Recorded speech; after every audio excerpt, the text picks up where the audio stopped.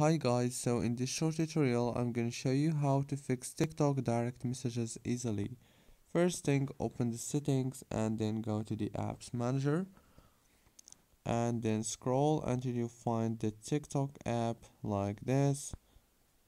Click on it and then click on the data usage right here. Disable the roaming data and then go back. Click on the storage, click on clear data and then click on clear cache and then click on this force stop, and now you have to go into the Play Store or the App Store. If you have iPhone, go to the search bar, search for TikTok and then click on this update option right here.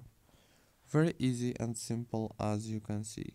Don't forget to like, subscribe, and thank you so much for watching this tutorial until the very end. See you later.